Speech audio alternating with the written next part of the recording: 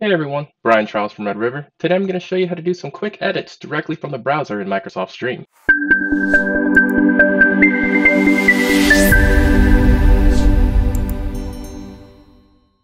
In the Stream portal, when you've clicked on a video that you've uploaded and you're the owner of, or you're an admin and you've enabled admin mode in the top right, you'll have additional options for Microsoft Stream videos.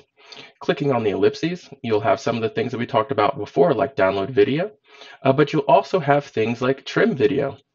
Inside of trim video, you're able to cut out white noise at the beginning and the end of your recordings without downloading it and uploading it into a different program.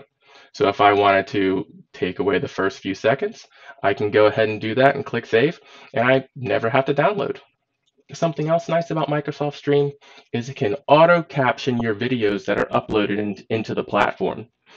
And that transcript that's provided is completely searchable. So if there was an extra long meeting that you were in, but there was a specific part that you wanted to go to, you can simply come into the search, look for those keywords, and it'll find it for you. When you click on the keywords, it'll skip the video to that part it'll skip the video to that part that's important to you.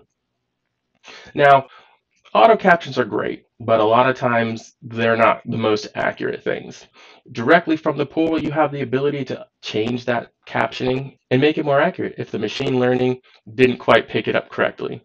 You can simply click on edit, change the words around, and then hit save. We've come up with That'll a workaround. go ahead and change the captions in the video as well as in the transcript.